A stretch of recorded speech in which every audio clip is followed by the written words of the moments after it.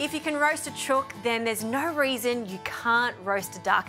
Very similar concept. Now, I've preheated my oven to 190 degrees, and here are my tips for getting the most out of your roast duck. First of all, you want to take it out of the pack because moisture is the enemy of crispy skin.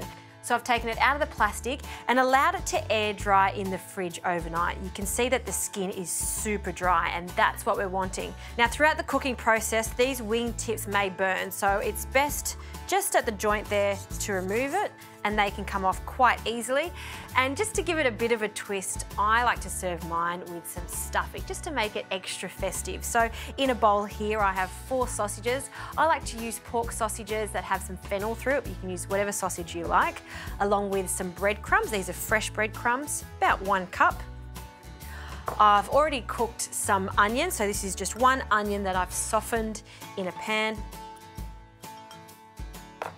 And for some crunch, some walnuts, a good handful of walnuts chopped, and some herbs. My favourite with duck would have to be sage and parsley, so a few tablespoons each of that, and some orange, so the zest of 1 orange, and I like the juice of half, and we'll just add that.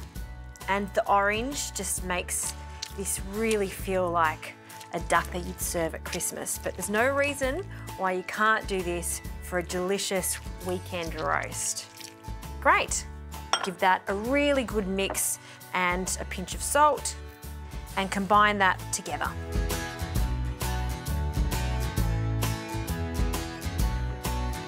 Okay, that is well combined now, so we can stuff the duck. So just in the cavity there, little by little, I'll add this delicious stuffing. And I don't oil the duck. There's enough fat on the duck as is, so it's as simple as adding a good sprinkle of salt.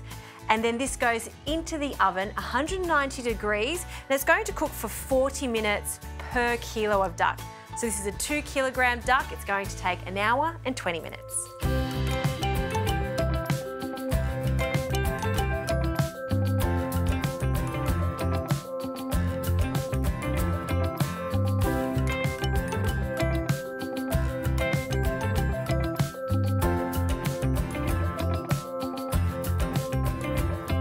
How good does this duck look?